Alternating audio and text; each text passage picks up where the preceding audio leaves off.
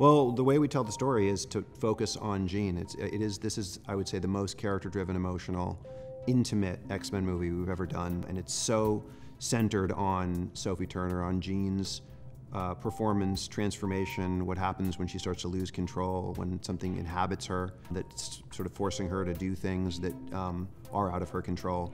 For me, as the writer and the director of the movie, it was just about tracking her emotional journey and then seeing the way that it impacted all of the different people who care about her as a lover in the case of Scott, as a daughter figure in the case of Charles, as a protege in the case of Mystique, as a best friend in the case of Storm. To see these people, the way they're impacted, the way any of us would be impacted if somebody that we loved started to lose control. And in this case, obviously it's losing control to a cosmic force, and she has, incredible superpowers, but for any of us it could be somebody losing control to drugs or mental health issues or just losing control of their temper. In this case, when she loses control of her temper, a whole city could be knocked out. But at the core, it is just this following Jean's story beat by beat, and it was something that, Hutch is extraordinary at keeping me honest about character trajectories, and Sophie was an incredible partner in sort of navigating that with me every beat of the script. Well, what I learned from doing the Dark Phoenix story the first time, and we brought to this one, was to actually do the Dark Phoenix story. On X-Men Last Stand, there's a lot of things I think that, I'm proud of as the writer, co-writer of that movie, but it wasn't really the Dark Phoenix story. That Dark Phoenix story was relegated to being the secondary plot of that film, and the primary plot was the Cure story. There's so many more sophisticated, nuanced, ambiguous movies now in the superhero genre. Back then it was like just heroes and villains. So I think now maybe the world's more ready than it was then. And that's the biggest thing we brought to this movie, was focusing on Jean's story of becoming Phoenix, Dark Phoenix, and the effect it had on the X-Men, and that's the plot. To me, what makes them so iconic is how innately complex they are, and I don't think we've always explored that as successfully as we could. But part of what excited me most about Dark Phoenix and Simon's desire to tell the story and tell it differently was that we would get to do that work now and get to see behind the facade of Charles and actually see into the complexity of what it is to be a parent and be responsible and have to take responsibility for decisions and choices maybe made with the best of intentions, but not necessarily with the best results. To Simon's credit, I think he really took the time in this to delve into each of the characters, as he described, in their unique relationship to the core problem, which is Jean, and to dramatize that. For me, it's the key, because action is only as interesting to me as it is emotional, and as it is a vehicle for character. When action and spectacle come hand in hand with those values, I think is when I enjoy films the most. And that was the opportunity and the challenge of this. I've always had thoughts about where the X-Men could go when we're making these movies. There's tons of X-Men stories that I love from the comics that haven't been mined yet in cinema.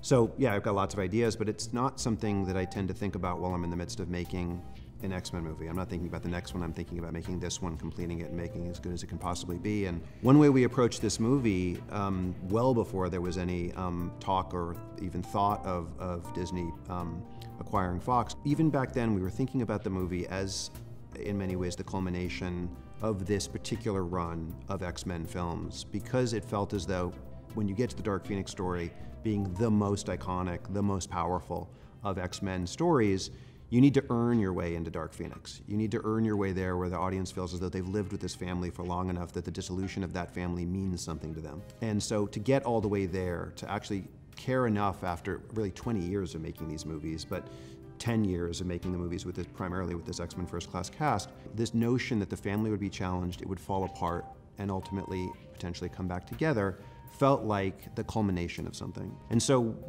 I didn't think about what the next X-Men movie was, because I felt like this was the ultimate X-Men movie. And now we'll see what the next X-Men movie is. We made a conscious choice not to make it a commentary on the times, not in any specific way, not to frankly distract from the emotional storytelling with those sort of winks. It really is an attempt to get closer and deeper into the world of these characters. It felt distracting to potentially you know, stop that effort to go look over here. And so we chose not to. One of the things that we didn't do in X-Men The Last Stand, and was really important to me for this telling of the Dark Phoenix story, is to bring in an interstellar alien element. Obviously, that's a huge part of the original saga in the comics, and it was something that was always cool to me. And the challenge was bringing that in a way that felt grounded and real and organic, like the rest of this movie feels. And in a movie that's this character-based and this emotional and intimate, to not make it feel as though it sort of blew up the movie. And so there is an alien threat. Jessica Chastain is an alien from another planet that's come here for this cosmic force, which itself is interstellar. Plays out in the movie, and you see, you know, scenes in space. You see Jessica Chastain in alien form. They talk about what this cosmic force is and what it's done around the galaxy and other galaxies. But it never becomes so much the focal point of the movie that it takes away from the emotional thrust of the film, which is really about Jean losing control in the people that she loves, sort of falling apart because of it. And what Jessica's character represents, really, is this sort of temptation of the Phoenix side of Jean, the cosmic side of Jean, to shed her relationships with the people that she loves here on Earth, and to more follow the path of that cosmic, sort of out of control Phoenix thing that's taking her over. I read somewhere Chris Claremont recently talking about that the Dark Phoenix story for him was so resonant for people because it was someone making a decision between their morality and temptation, and that is something that goes back to the Bible. It is something that every one of us probably grapples with every day in one form or another. And she's doing it in this cosmic, massive scale, but it still boils down to a dilemma that all of us know and understand. And so balancing the cosmic and the human, the sort of intergalactic and the intimate, was really the challenge of the movie. There's so many, because like I always feel like when I call out artists I'm like forgetting so many. It's like when people give Oscar speeches and they forget to thank their wife. So, but you know, I'd say I mostly looked at the original Dark Phoenix run for some of the inspiration, and then I also looked at some of the Grant Morrison stuff that for me has been my favorite over recent years. So there's elements of those two sort of iterations of the X-Men in here. And then there's also something else that, you know, I wanted to do with this film, is make it feel real and gritty and grounded and contemporary in a way that I would say in some ways it was inspired by what Jim Mangold did with Logan. Hutch and I were the producers of Logan. Hutch was really the primary on the ground to like really running that movie producer. And I just loved the way that film was so emotionally resonant, and it had winks and touches of the comics, and this movie certainly has a lot more of the comics ingrained in it. I think I'm more of a comic book fan than Mangold is. Jim would be the first person to tell you that. But I tried to bring in those other sources while also making it its own unique and real thing.